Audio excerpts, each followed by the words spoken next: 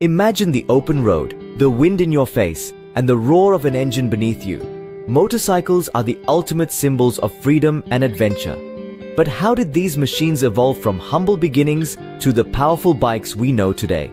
Let's explore the fascinating history of motorcycles. In 1867, American inventor Sylvester Roper built a steam-powered bicycle. It wasn't practical, but it was the first motorized two-wheeler.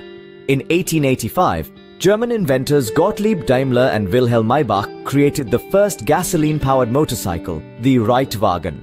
Though bumpy and uncomfortable, it marked the birth of motorized travel.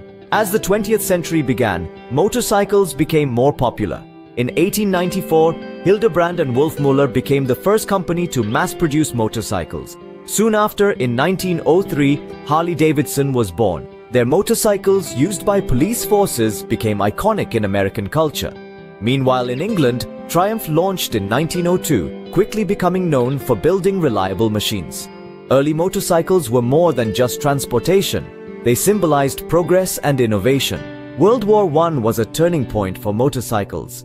Used to carry messages and supplies across tough terrain, motorcycles became essential for the military.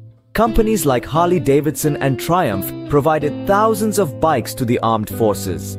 The war accelerated advancements in motorcycle technology, making them faster and more reliable, features that carried over to the civilian market. In the 1920s and 30s, motorcycles became faster and sleeker, spurred by racing. British brands like BSA and Norton led the way, producing legendary machines known for speed and agility. Motorcycles were no longer just practical, they were exciting, representing speed and performance. After World War II, motorcycles became symbols of rebellion and freedom. Movies like The Wild One and Easy Rider cemented their place in pop culture. Biker clubs and subcultures emerged, using motorcycles as expressions of independence. In the UK, cafe racer culture boomed, with riders modifying their motorcycles for speed and performance, a trend that influenced bike designs for decades to come. By the 1960s and 70s, Japanese manufacturers like Honda, Suzuki, Kawasaki, and Yamaha had taken over the global market. Honda's Super Cub, introduced in 1958, became one of the best-selling motorcycles in history due to its affordability and simplicity. In 1969, Honda's CB750, the first superbike, changed the game with its powerful engine and affordable price, setting new standards for the industry. Today, motorcycles come in all shapes and sizes, from high-speed racers to electric models.